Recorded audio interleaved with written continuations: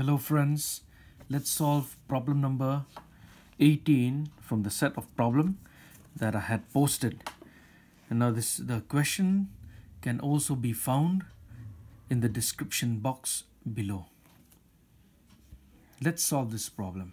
Mahesh deposits rupees 200,000 in a bank account which pays 10%.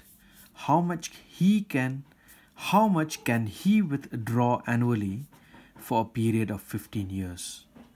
So that is the question. How much can Mahesh withdraw annually for a period of 15 years?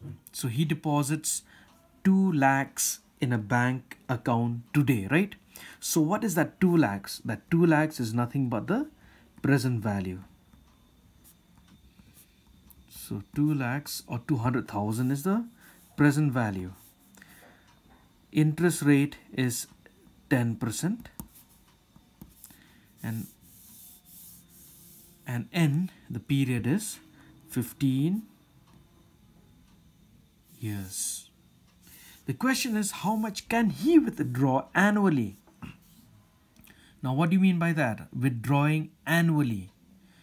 When you use the word annually, an equal amount to be deposited or withdrawn annually. What is that? That is nothing but an annuity.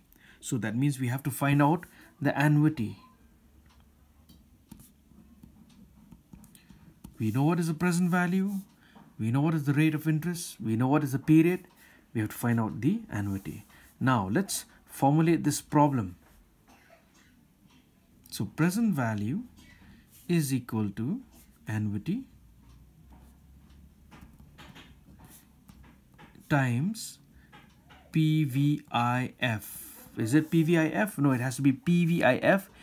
Remember, the moment you use the word annuity, then the present value interest factor you have to add an A to that. Present value interest factor of an annuity.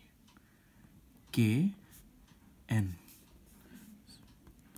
Now the present value is 200,000 equal annuity into PVIFA. What is K? 10%. N is 15 years. So the annuity is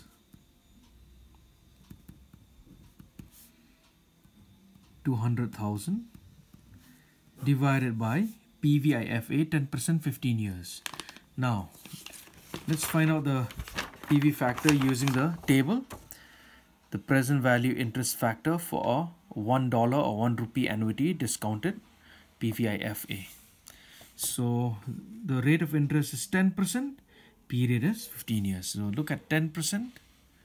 Where's 10%? Here, 10%. Now look at the period, 15 years.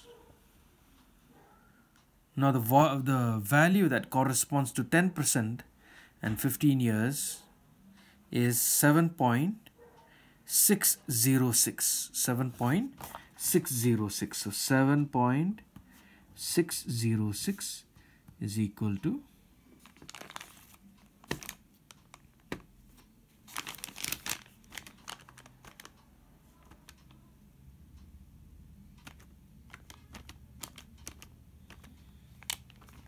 26,295.03 approximately. So that is the answer.